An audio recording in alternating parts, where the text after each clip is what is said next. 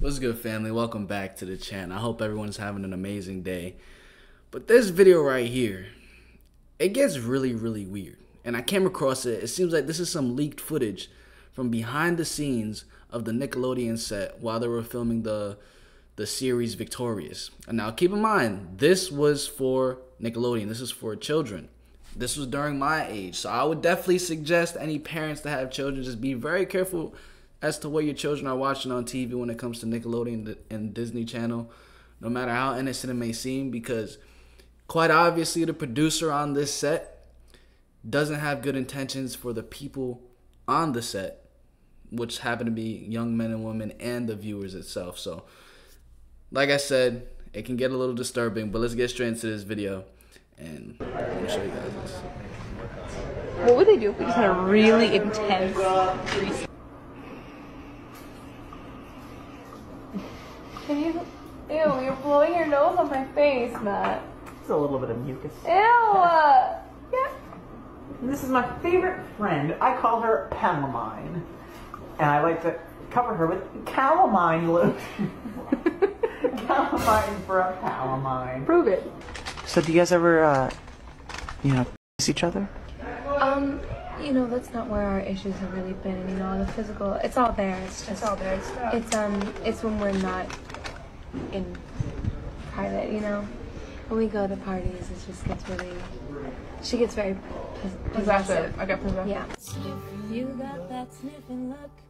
You got that sniffing look that I sniff me now. Now, some people were just saying that this is just kids being kids, but this is not the type of way I was when I was a kid, nor of any of my friends, whether they were guys, girls, no matter who it was.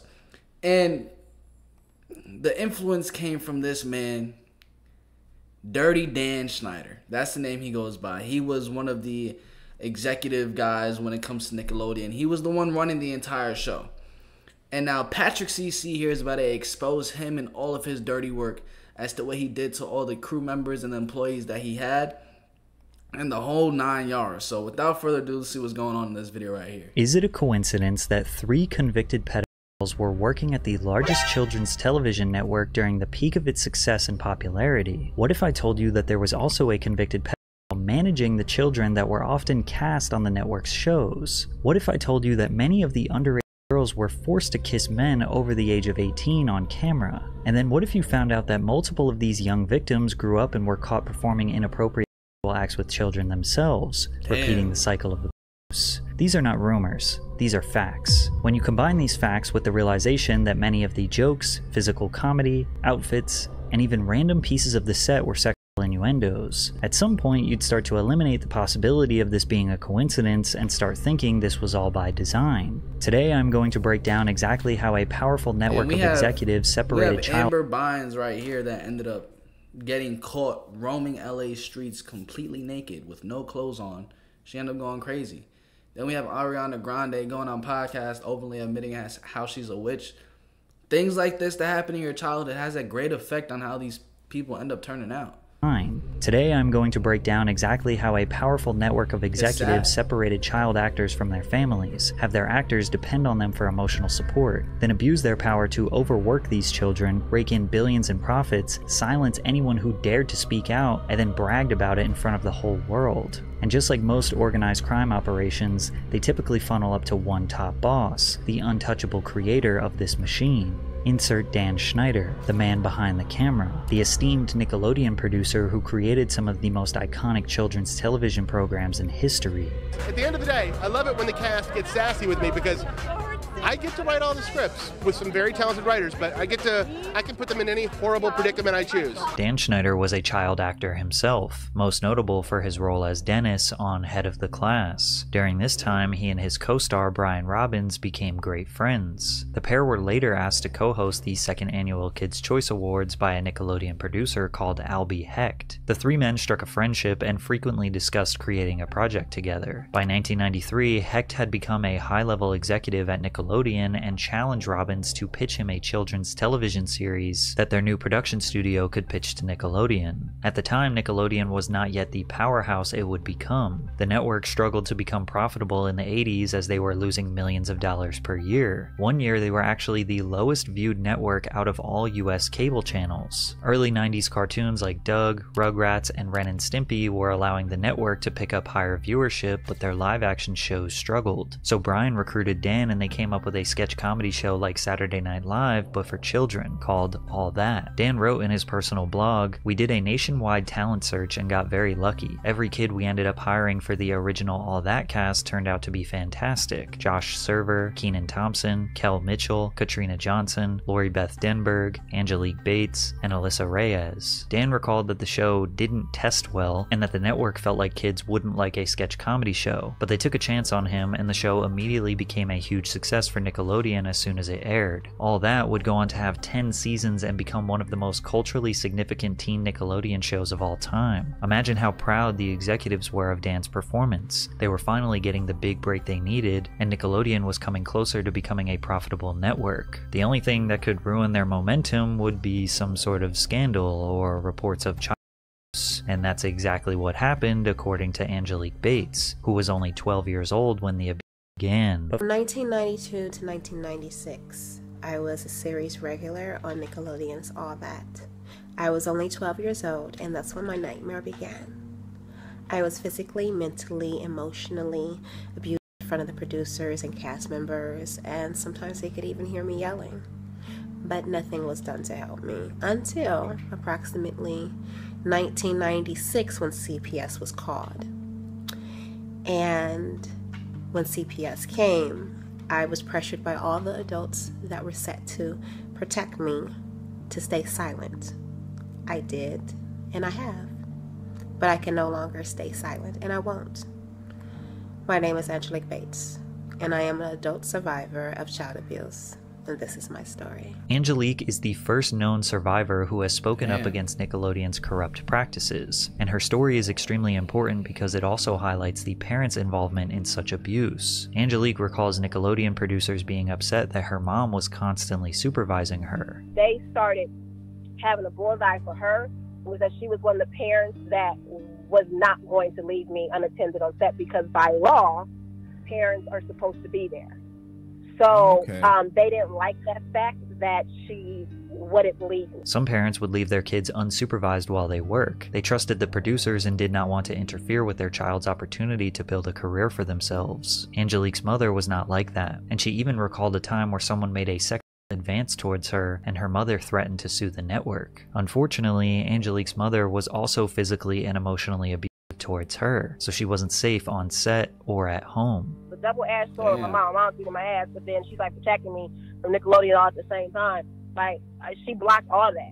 Like I said, the reason why they started hating her was because she was blocking me from that and because she was turning down sexual advances from it. Angelique slowly received less and less work due to her mother's involvement and believed she was blackballed by Nickelodeon because she and her mother could not be controlled. And because no wrongdoings were ever officially reported, All That ratings continued to soar. The series propelled the careers of cast members Kenan Thompson and Kel Mitchell, who starred in the first All That spin-off, Kenan and Kel. The show originally aired on Nickelodeon for 4 seasons from 1996 to 2001 and was equally as successful as All That, winning the Favorite TV Show award at the 1998 Kids' Choice Awards. They also starred in the Nickelodeon cult classic film, Good Burger. However, with Schneider in charge, not much changed behind the scenes. Taisha Hampton, ex-wife of Kel Mitchell, spoke out on suspicious behavior she experienced on Nickelodeon sets. Taisha was married to Mitchell from 1999 to 2005, but they originally met on the set of Good Burger where she was casted as an extra. She too backs up the claims that parents were not around. And these parents, like Kel's parents, were not with him.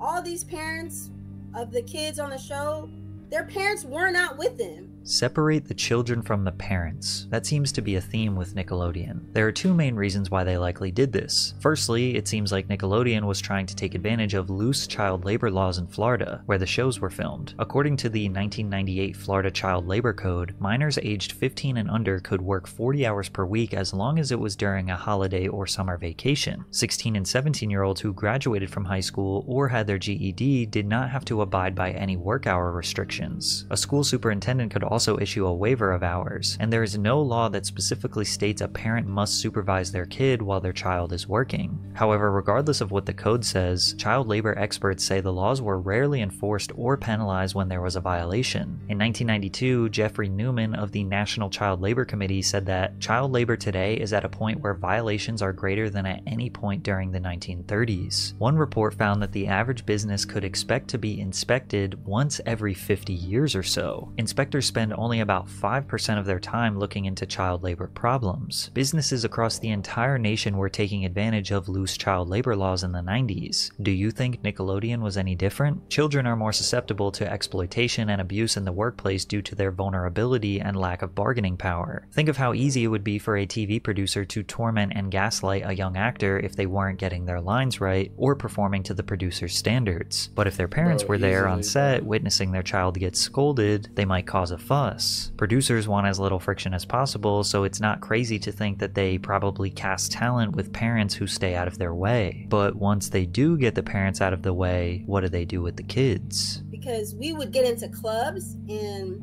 we were young, like 16, 17 years old, and we'd be in clubs. And the people on the set in Florida made us fake IDs. And so then I started thinking, I was like, wait, what? And then they were talking about orgies, and they were talking about, like, people on the set would show, like, pornos, and they'd give us alcohol. Those were kids, like young kids on that set. Yeah, these are grown 30-year-old men and women. Showing this to the kids. When we see that first clip in the beginning with that one girl talking about a whole three-way, there has to be someone that influenced her to even have that type of thought. And it's this man, Dirty Dan Schneider, bro. Old kids. But another one of the cast members was like cleaning Dan Schneider's car with a bikini on. And now at this time she had been 15, 16 years old. There were other times they would have like parties where the parents wouldn't be there, and they'd give us alcohol. And another one of the people on the cast was giving blowjobs to the producers. Wow. Tracy Brown, whose son Brian Hearn was cast on All That for season 7 and 8, tells a similar story from a mother's perspective. Because there are many times on that set where they're like, hey, we want... I did want to make mention for YouTube purposes, this video right here is for educational purposes, alright? You know, just for parents to be aware. If you ever want your kid to go into the industry, just be extra cautious and aware of the people that are on set, and you definitely do want to supervise them. I invite Brian to a party, and I'm like, hey, just Brian? And they go, yes. And I'm like, no. And they don't like moms that take control of their child, but I had heard things. So guess what? You don't need to like me. And they were like, well, bye-bye. And I was like, let's go. I was not going to do anything for the money. Like, y'all need to understand, I'm that woman. I'm not going to do anything that might compromise my son, not even for the income. But many even suspect that the producer's perversion may have been scripted into the shows, starting with Kyra on Kenan and Kel, who was just 12 years old but was always trying to flirt and make sexual advances on the much older Kel. She would refer to him as her boyfriend despite him being obviously uninterested because she is a child. At the same time that Kenan and Kel were huge stars, one All That cast member emerged and became the most iconic Nickelodeon star of all time, Amanda Bynes. At just 10 years old, Amanda stood out amongst her peers and showcased her comedic talents through various characters and sketches. As a preteen, she was maturely confident and comfortable on screen. According to Leon Frierson, who was cast on All That since season 1, Schneider showed clear favoritism for Bynes. We had to go to school on set. There would be times when Amanda would just be missing, he recalled in the docuseries. A lot of times we would hear she would be with Dan, pitching ideas and writing. We see them grow closer to each other on set. He continued, Amanda Bynes' parents were very hands-on in her career, specifically her dad. His presence was always felt. A big part of that was his relationship with Dan Schneider. Like we said before, hands-on parents were not wanted wanted on Nickelodeon's set. That is, unless they are bending to the interests of Dan Schneider. Despite the favoritism, Dan never planned on giving Amanda her own show because he claims he never wanted to be on children's television. He initially created and helped produce a series called Guys Like Us for the United Paramount Network at their primetime 8 p.m. slot. Guys Like Us revolves around two young men, Sean Barker and Jared Harris. The pair are forced to look after Jared's 6-year-old brother Maestro, who comes to live with them after Jared's father accepts a job opportunity overseas. Why don't you go wash your hands? They're clean. Well, then go wash your feet. Dan's sitcom designed for adults was an utter failure as he was not funny nor creative enough to keep adults entertained. It was cancelled after one season due to abysmal ratings, so he shifted his focus to creating a show around Amanda. The Amanda Show was a sketch comedy television program that had a very similar look, feel, and comedic style as All That and Kenan and Kel. Schneider struck gold again. The Amanda Show became the highest rated live-action television program on Nickelodeon during its run. Amanda portrayed various characters that would become iconic, such as Judge Trudy, Crazy Courtney, and Amanda's obsessive fan, Penelope Taint. My name is Penelope Taint. I'm Amanda's #1 fan, please. And it took us 20 years to realize that her last name was a sexual innuendo. People also think that her catchphrase, Amanda Please, was built off the phrase, a man to please, which would be such a deep, detailed level of innuendo that it's kind of hard to believe. However, as this video goes on, it just seems more and more possible. People today also believe that her sketch called Amanda's Jacuzzi may have been inappropriate since the whole concept was her as a 13-year-old interviewing mostly grown men in a hot tub. And of course, another foot joke. Is it also true that you can put both of your feet inside your mouth at the same time? I don't know. No. Even Dan decided to jump in the jacuzzi with Amanda. Hi, welcome to my jacuzzi. Today my special guest is the executive producer of The Amanda Show, Dan Schneider. Hi. Now, you're the executive producer of the show. Yes, I'm the executive producer and the head writer.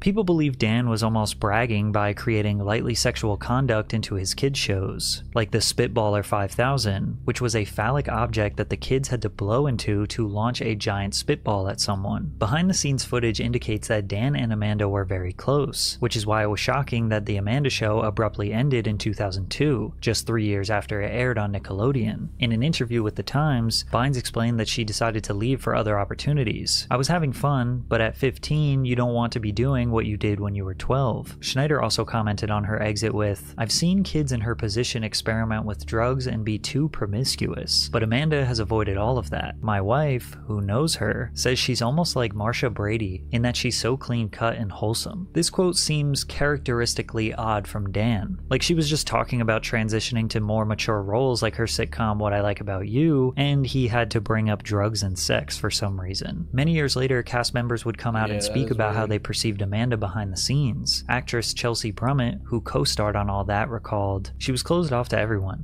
You'd ask her a question and she'd give you a quick answer to end the conversation. She was always defiant with her dad, but she tried to hide things from her dad. She always seemed like she was trying to hide things. They would butt heads. This recountment does line up with the timeline of 2003 where Amanda sought to be emancipated from her parents at just 17 years old. In June of 2003, Amanda's agent, manager, and lawyer were all abruptly fired by her parents. The young star, now 17, was seeking legal emancipation from her parents, who were furious when they discovered that the reps had concealed this fact from them. Unfortunately, Amanda was not able to successfully get emancipated. During this rough patch in her life, Bynes reportedly leaned on Schneider and his wife, Lisa Lillian, for support. She was spending a lot of time with us, said Lillian, but she never left her family's house. This direct quote from Dan's wife is strong evidence that Dan and Amanda were close off set. Amanda has spoken out very strongly against her father and maybe at the time looked at Schneider as a replacement father figure. Dan also recently recounted a night where Amanda ran away from home. One night,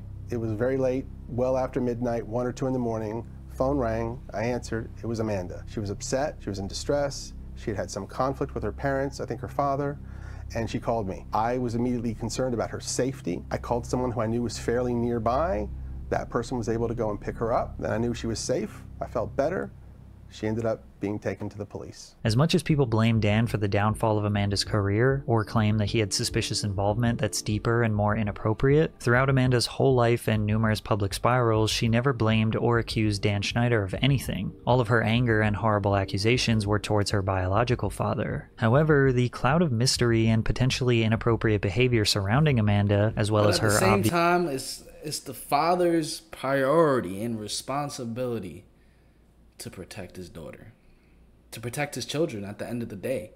Like, I remember when I was young, I was probably like, probably like 8 or even younger. Around anywhere from like 7, around like 5, 6, 7, 8, 9, around that age, I was going to gymnastics. Now, it was fun, you know what I'm saying? I was doing flips and boom, boom, boom. And, you know, we just ended up ending gymnastics. I wasn't mad about it or anything, but later on, I ended up finding out that the reason why we ended gymnastics because it was either my mom or dad just didn't like the way that the coach had just touched children. Now, I don't know if it was like them blowing it out of proportion. I don't know if there was valid reason behind it, but that was the reason why they took me out. And that's very respectful. Like, that's respectable. You feel what I'm saying? Like, that's just the parent's obligation to do when it comes to their children. You know, just don't let anything slide. And he ended up letting things slide. So I could understand. I could see why she could probably have some resentment towards him. But at the end of the day, who really did the trauma to her? You feel what I'm saying? Let's find that on this. Let's continue.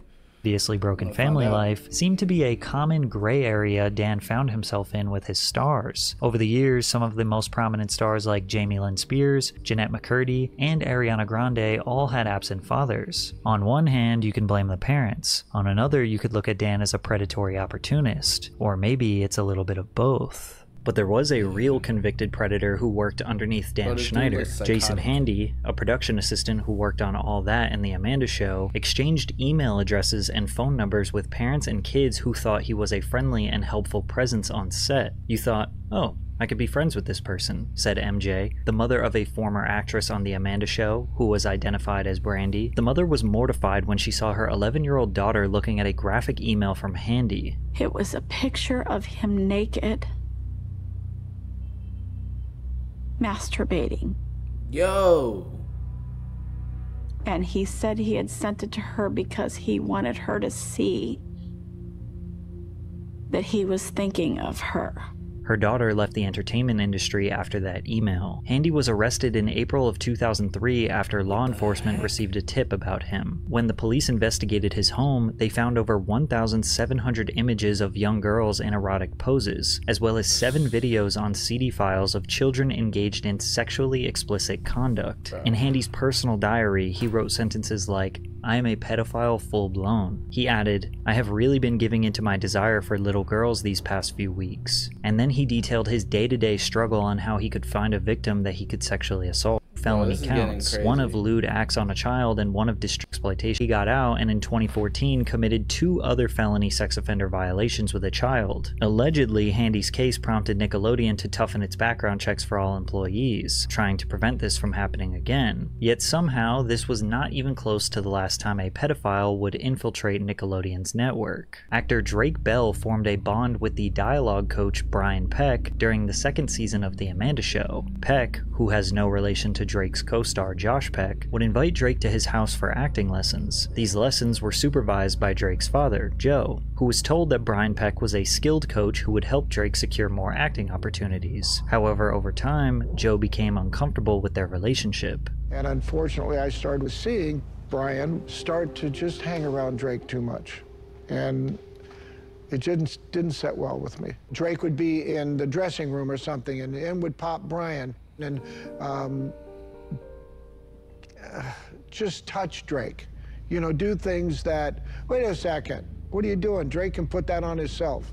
And the thing is, this is in front of people. Joe expressed his concerns with production personnel and said he was uncomfortable with Brian, only to be called homophobic because of Brian's sexual orientation. Therefore, Joe backed off. Once this got back to Brian, he manipulated Drake into severing ties with his father/manager, suggesting that Joe was sabotaging Drake's career. Peck subsequently integrated himself into multiple areas of Bell's life and became a father figure for the young actor. Eventually, Peck convinces Drake's mother to let him stay at his house during during auditions. These predators entice the children with fame and fortune, convince them that their parents are trying to hold them back, then totally isolate them and do who knows what behind closed doors. It's likely that all the kids who made it out unscathed were because of parents who stepped in and removed their child from the situation before it was too late. However, the more popular the actor was, such as Drake Bell, the more difficult it became to remove them from the industry. Sadly, with Brian Peck and Drake Bell, we do know what happened behind closed doors. When Drake slept on Brian's couch, the sexual assault began. I was sleeping on the couch where I would usually sleep, and I woke up to him. I just opened my eyes, I woke up, and he was sexually assaulting me. Why don't you think of the worst stuff that someone can do to somebody as a sexual assault, and that'll answer your question.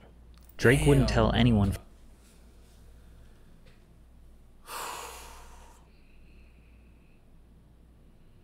Bro, I ain't know what we're getting into in this video right here. Like, it's really getting real. Like, this is the reality of the world that we live in. You know, in the industry, entertainment industry, Hollywood, bro, these are just some straight up weirdos for, like, straight up.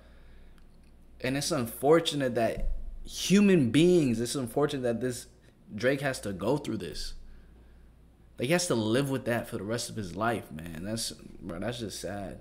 For several months. The abuse persisted until Drake began spending more time at a girlfriend's house. One day, when he was supposed to meet with Brian, Drake said he did not want to hang out. Brian then started calling his phone nonstop. When Drake failed to answer, Brian obsessively started calling his girlfriend's house, which is when the girlfriend's mother suspected something was wrong and took Drake to her family therapist. He later detailed the abuse to his own mother, who called the police. I had to be excruciatingly detailed about every single thing and time that it had happened with two absolute strangers. The worst part was I had to make a phone call to Brian and get him to admit to what he'd done. The police monitored a wired phone call with Brian, who broke into a full-on confession that led to his arrest. The investigation was conducted privately, and Bell remained unidentified to the public for several years due to his age at that time. Drake did tell Dan Schneider about this situation right before the trial. And when Drake and I talked and he told me what had happened, I was more devastated by that than anything that ever happened to me in my career thus far. And I told him, I'm here for you. What do you need? But Drake's mom, a lovely woman who I stay in contact with this day, she came to me at the time and she said, Dan, I'm not good with words like you are. And would you help me with my speech for the judge? And I said, of course. And I did. During Brian Peck's trial, numerous prominent figures in the entertainment industry wrote letters of support vouching for his character, including James Marsden, Taran Killam, Growing Pains star Alan Thicke, Boy Meets World actors Will Friedle and Ryder Strong, among others. Some of these figures, including Friedle and Strong, have since expressed their regret over writing the letters and stated that they were manipulated by Peck's misinformation. Brian Peck was convicted of child molestation in 2004, pleading no contest to a charge of oral copulation with a minor under 16. That abysmal code low sentencing, Peck got out and secured a job working for Disney's The Sweet Life of Zack and Cody in 2006, where he voiced London Tipton's talking mirror for 3 episodes. The Disney Channel hired a registered sex offender. Despite these horrible circumstances, Drake remained in the industry and would go on to star alongside Josh Peck in their legendary buddy comedy, Drake and Josh, which again caused the network's ratings to explode to new heights. The series premiere was watched by 3.2 million viewers, the network's highest rated I'm not gonna lie, Drake and Josh was fire. I used to watch Drake and Josh when I was younger. Series premiere in nearly 10 years. Drake and Josh episodes regularly saw viewership upwards of 5, 6, 7 million. As of 2006, the show ranked consistently among the 10 most watched cable shows across all of television. And you could just add Zoe 101 to the list of Dan's dominant programs. Yeah, I used to watch Zoe 101 too. Which saw an average of 3 million viewers per episode. It was on the set of Zoe 101 where even more photos emerged of Dan getting a little too comfortable with the cast, particularly Aaron Sanders, who was merely a child being held and coddled on Dan's lap. You can also see this photo where Dan's hand is resting on the child's lower back. Zoe 101 also had 34 different kissing scenes across its 4 seasons. While this may not seem that strange for a teen drama show, it did often lead to underage female actresses kissing over 18-year-old males. Brando Eaton was 20 years old and Victoria Justice was 14. Victoria at this time also had to kiss Jaron Vosberg, who was 18. And get this, 12-year-old Jamie Lynn Spears had to kiss 22-year-old Justin Timberlake on the set of All That, and Justin dated Britney Spears, which is Jamie's sister, 3 years earlier. Also, this Zoe 101 scene resurfaced recently, and many believe it to be a sexual innuendo. Spears' co-star, Alexa Nicolas, recalled Dan making a crew member squirt the syringe of goo at Spears over and over again. It's also important to remember that all of the information that you now know from this video was totally unknown by the public at the time. All the allegations and predatory behavior was all silenced before they could ever reach headlines. Barely any media outlets were reporting on why pedophiles were allowed to work on set. Survivors were scared to speak their truth, and even if they wanted to, they would have to go through a publicist or rely on a But during that time, it was much harder to even get information out to like the mass majority of people, because the internet wasn't even that popping. Like, you could post something on MySpace or something like that, maybe Facebook. But like once like YouTube and like Instagram and all the social medias that we have now like are popping now it's much easier to get something, you know, information like this out to the public. But before, it's really hard. You have people controlling all the platforms. Potentially corrupt media outlet to tell their story the right way. All anyone saw was the final product on television, so we assumed everything was consensual and safe and approved by people who had the best interests of the children in mind. Even if the network was suspicious of Dan and his production staff, which they weren't, they were going to do anything and everything to protect his reputation because Nickelodeon was red hot. At this point, they had been the #1 network in viewers aged 2 to 11 for over a decade. They were raking in millions of viewers and billions of dollars. Dan had more power than ever and was about to unleash all of his sick fantasies through iCarly. The basic premise of iCarly was that Carly Shay, played by previous Drake and Josh co-star Miranda Cosgrove, and her friends Sam and Freddie, played by Jeanette McCurdy and Nathan Kress, produce a web show from Carly's older brother's apartment. The show resonated with the real-world rise of online content creation and the growing influence of social media platforms like YouTube during the 2000s. The show within a show encouraged fan interaction by incorporating segments that invited viewers to participate in the show's interactive elements. Additionally, the characters often responded to fan mail and viewer submissions on their web show, further blurring the lines between fiction and reality. Like, take a look at this time they called a 12-year-old fan. Do you have any questions for Sydney? I follow your Twitter. How old are you? I'm 12. No way, I just turned 16. You're 12? Yes. I'm like a little over double that. Yeah, Jerry's all old. So what do you like about iCarly? I love it. It's really funny. Anything else you want to know about iCarly, or any questions or anything? No. No, you're all set? Nope. Thank you. I know what I know. Would you like us to get on a plane and come to your house? Yes. Oh, well, that's not going to happen. Oh, okay. Okay. Dan himself often communicated directly with fans on his blog, danwarp.blogspot.com, where he gave behind-the-scenes information and did Q&As. He also started giving tons of behind-the-scenes clips to his Dan Warp YouTube channel, giving us insight on the cast's uncomfortability around him. What? It wouldn't be a video from iCarly if I didn't do this to you. I don't know. Oh, yeah! What are you doing? I don't know. What's going on? What are you wearing today? Who did your outfit? I did Who's my your... outfit. I've had too much caffeine. Don't do anything with this footage. Please, it's so lame. Did you know that the average adult American male has 18 hairs on each of his toes? No. This is what happens when it gets late. Yeah, seriously. Let us go home, Dan.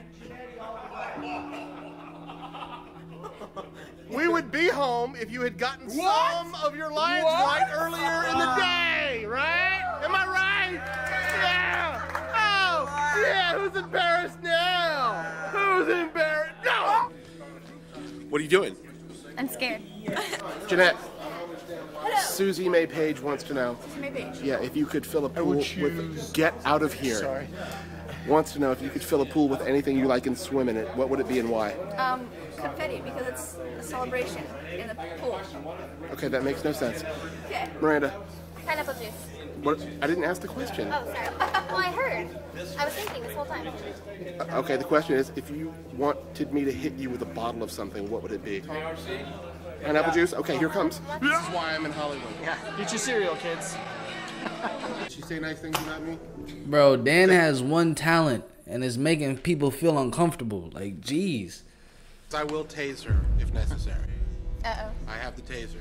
I Oh. haven't had to use it in a long time. I said lots of nice things. You would think like the more you hang out with someone, the more comfortable you get. But it's like the more you hang out with this guy right here, they just get more and more uncomfortable. Oh. This dude is weird. That's gonna get on TV. That's gonna get on TV. In these clips, you can get a glimpse of Dan's unpredictability. I mean, just look at how Miranda steps away from Dan as he proceeds to make his way around her back, and then hugs her from behind as she stands awkwardly still. As you can see, while Dan is shoving a camera in these actors, and as she steps away from Dan, clips, you can get a glimpse of Dan's unpredictability. I mean, just look at how Miranda— Oh, look it. He's like a literal monster. He's a literal monster. Look how scared she gets. He's like, oh, and the way he's just walking directly towards her, like you could just tell he has no good intentions, bro.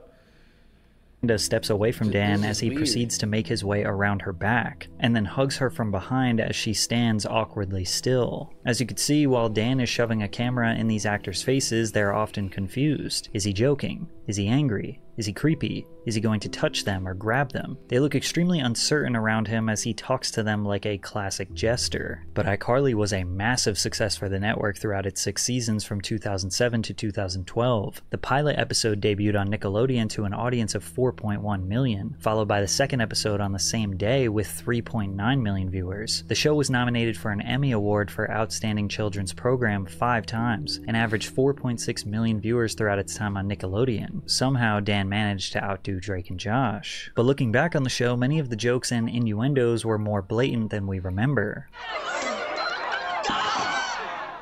How long? 3.2 seconds. Yeah! That's the longest it's ever taken you to beat me. Or how about the sack, which was Dan making fun of the Snuggie. You're just sitting on your couch, trying to polish your bowling ball, but your blanket keeps flying off your body. My blanket keeps flying off my body. Like, are we reading into it too much, or is polishing your ball while advertising the sack not strategic? They mentioned that the sack comes in 4 different colors. The sack comes in rash red, mucus green, pus yellow, or blue. His shows are always displaying close-ups of feet and putting cast members in predicaments where they have to touch each other's feet. Nobody thinks feet are this funny, especially not for them to be such a recurring bit in a television show. Many have pointed out that the Nickelodeon logo at one point was a foot, suggesting that Dan's influence was so strong he got them to change their logo momentarily to his fetish. I even found something on his blog that was particularly interesting. He had a segment called Fun Facts on his blog where he would go through an iCarly script and talk about tiny little details and why they matter. Like this one where he refers to Sam's necklace and how it's made of the same plastic that the antique radios that he collects are made out of. I mention this because it proves that there are no coincidences with what you see on screen. No matter how small or insignificant it may seem, Dan put it there on purpose. In this same episode, which is called I Date a Bad Boy, Dan says, scenes begin with Carly and Sam cutting a boy's hair. We see the first of 2 penny teas in this 1-hour episode. This one on Sam says, noodle booty. What does noodle booty mean? Why did Dan specifically point out her shirt and want us to know what it says? In another blog post, he specifically points out one of his intentionally inappropriate jokes. One where he wrote a joke where an adult woman sexualizes 17-year-old Nathan Kress. Dan writes, on the first few takes when Jane said her line,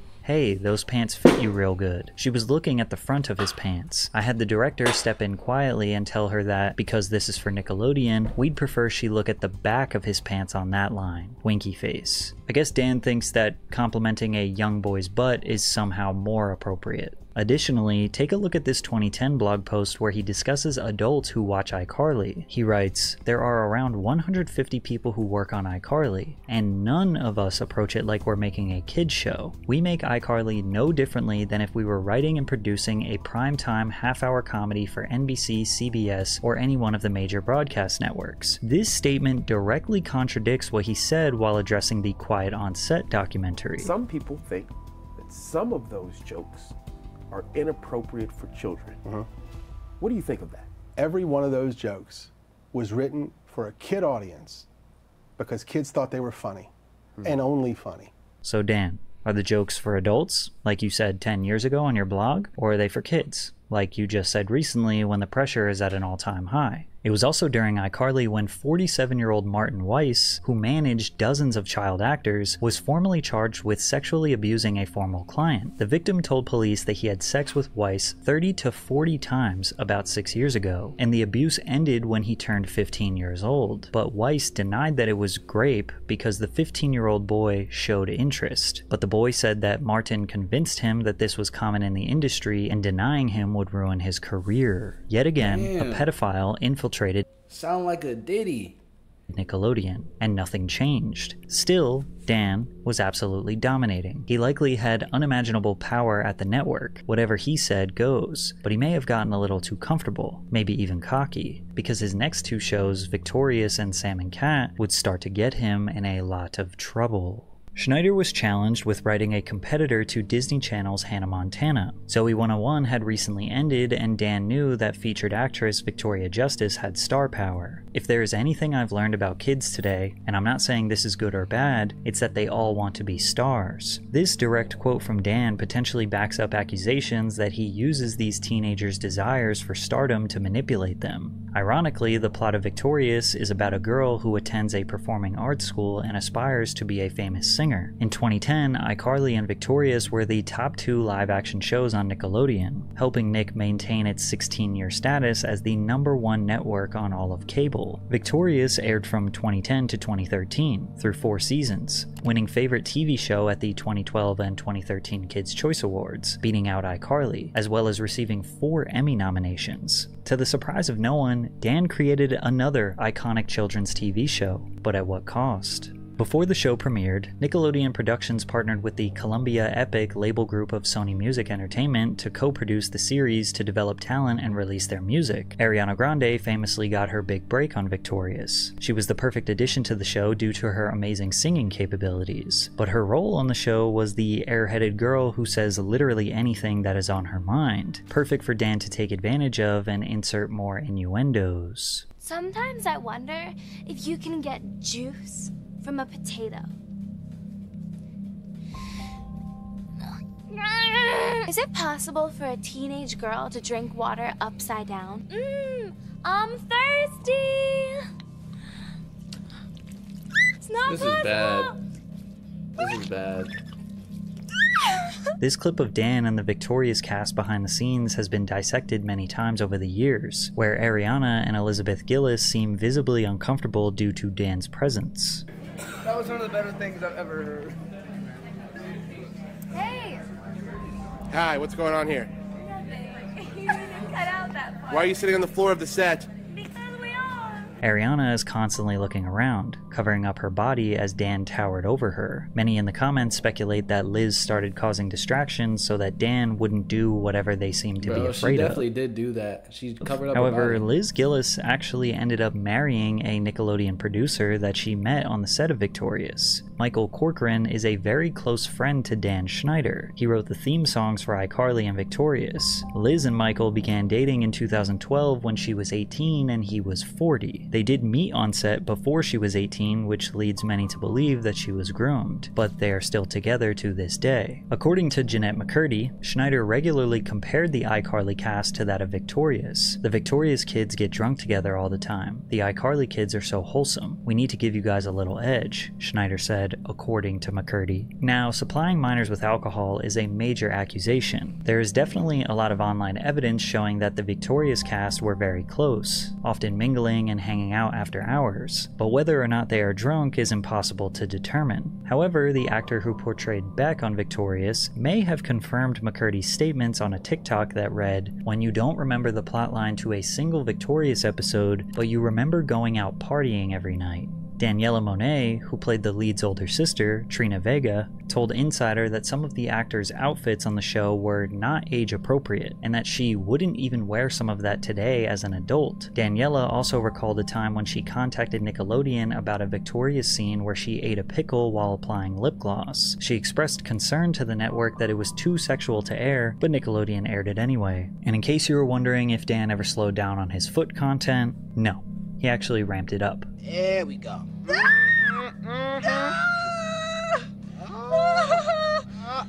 Spread your toes, girl. Woo! I still say this is not performing! How about two girls fighting over a guy's foot while he sings a song? Wow, they're really soft. Nurses, feel these kids' feet.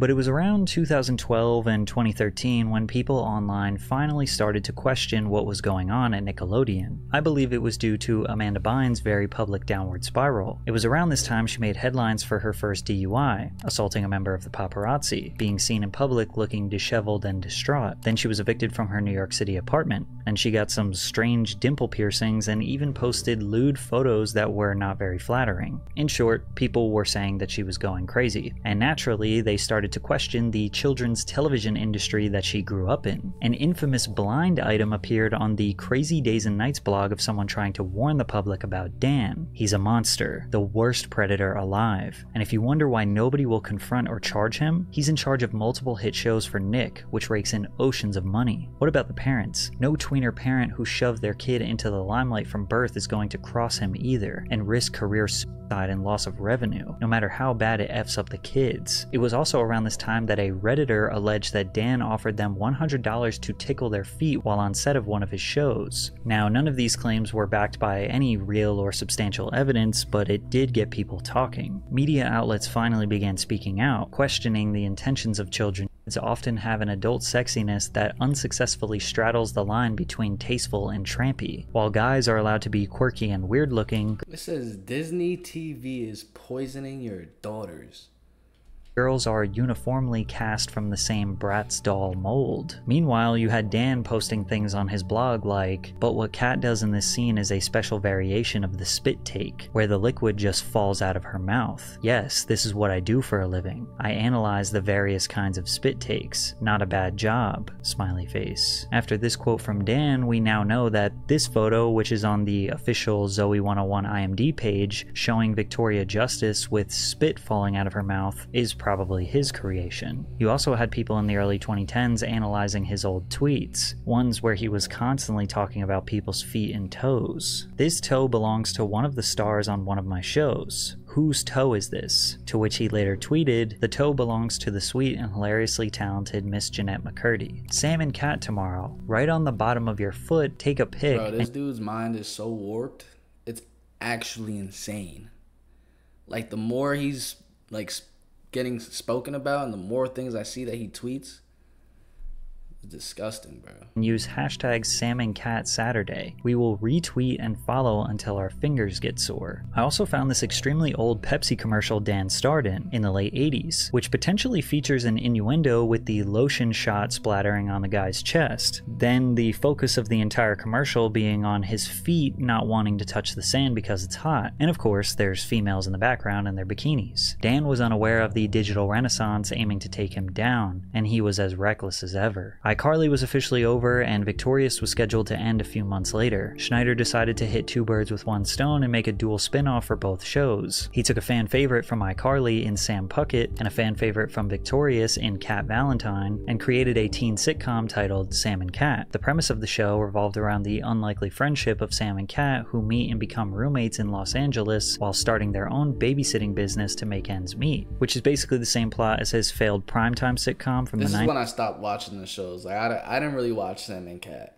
The pilot debuted on Nickelodeon to 4.2 million viewers and was surprisingly popular despite being a spin-off that was clearly inferior to its original shows. However, Sam and Cat only lasted one season and was cancelled following controversy behind the scenes. Firstly, Jeanette McCurdy posted this strange Vine. "Hey Dan Schneider, I know you're watching my Vine. Do you like my Vine? Vine. Fine. Fine. Look what you've done to me." Considering she would speak out against him 10 years later, we now know this was not our imagination. He was really making her crazy. In her 2022 memoir, I'm Glad My Mom Died, McCurdy detailed her childhood and how her mother, Deborah, forced her to become a child actor. Schneider was also mentioned in the memoir solely as the creator, who McCurdy claimed created an unsafe work environment, frequently subjecting the cast and crew to emotional abuse. When Jeanette turned 18 and iCarly was coming to an end, the creator allegedly dangled the opportunity for Jeanette to have her own spin-off. She wrote that the creator took her out to dinner, where he encouraged her to try alcohol for the first time and gave her a shoulder massage. The creator is doing that thing that I've heard from my co-stars he does with every new star of a show that he's making. He takes you under his wing. You're his favorite. Additionally, there was a feud between Ariana and Jeanette brewing behind the scenes. On Jeanette's podcast, she discussed her time on Sam and Cat, revealing that she was jealous of Ariana Grande because executives allowed her the opportunity to pursue other business ventures while restricting McCurdy's career advancement. Every time something exciting happens to her, I feel like she robbed me of having that experience myself. And every time someone calls me a good sport, all I feel is how much I don't want to be one. Ariana misses work in pursuit of her music career while I act with a box. I'm pissed about it, and I'm pissed at her, jealous of her. In case you're wondering, one episode of Sam and Cat was based around Cat getting trapped in a box, and Sam spent the whole episode trying to get her out. The writers had to come up with an episode without her because Ariana was busy with her music career and couldn't film. This show getting cancelled after one very successful season was likely due to this feud, but I'm sure Dan's behavior towards Jeanette and Ariana made it easy for them to sever ties with Nickelodeon. This basically marks the end of Dan's dominance at the network. He was recognized for his 20 years of work at Nickelodeon with their very first Lifetime Achievement Award in 2014. For the few online that were aware of the rumors surrounding Dan, this award rubbed them the wrong way. Slowly in 2014 and after, we saw more media coverage pointing out inappropriate moments in his shows. But again, the masses, the general public, had no idea what he was doing. And for a few years, people stopped talking about him online, until 2017, when the Harvey Weinstein Me Too movement shook industry predators to their core, and Dan tried to make it out unscathed. In October of 2017, investigative reports by the New York Times conduct allegations against film producer Harvey Weinstein. This prompted bloggers who knew about Dan's history to discuss him once again. More blind items from the Crazy Days and Nights blog emerged, like this one that suggests Dan, the producer, was sleeping with cast members. A producer who has been featured on this site from almost the very beginning. When she landed the part, the producer never mentioned anything about sleeping with her. All but one of them were underage. She suspected that because she was legal for almost the entire run of the show, that he was just not that into her. At some point, he did try and sleep with her and she turned him down. That rejection cost her a bunch of scene reductions. Meanwhile, the producer found someone else to sleep with who was also legal but loved to roleplay super young. She was getting the good lines and scenes. She was being offered crossover opportunities and new shows were being developed for her. And again, this could just be people spreading lies, but now the pressure was on, and Nickelodeon, Dan Schneider, they could feel the heat. Websites like The Revenge of the Sis became fully dedicated to exposing the creepy nature of the Nickelodeon network. Coincidentally, as the pressure was at an all-time high, Nickelodeon cut ties with Dan Schneider in March of 2018 and paid him the $7 million still owed on his contract. They claim this separation was a natural next step and they are proud of the work he did for Nickelodeon. Deadline Hollywood reported that there had been complaints about Schneider's alleged behavior, including his well-documented temper issues for years.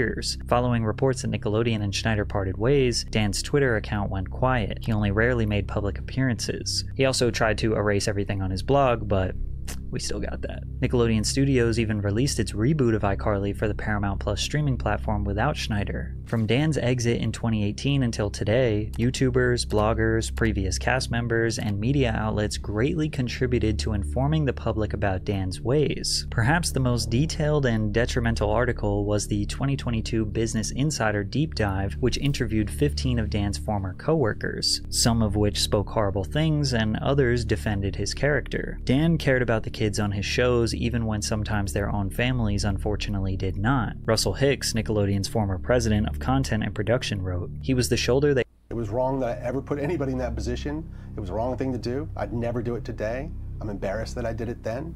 I apologize to anybody. Let's talk about the massages. Okay. Watching the content yesterday, it was disturbing. It was wrong. It was wrong that I ever put anybody in that position. It was the wrong thing to do. I'd never do it today. I'm embarrassed that I did it then. I apologize to anybody that I ever put in that situation. And even additionally, I apologize to the people who were walking around Video Village or wherever they happened, because there were lots of people there who witnessed it who also may have felt uncomfortable.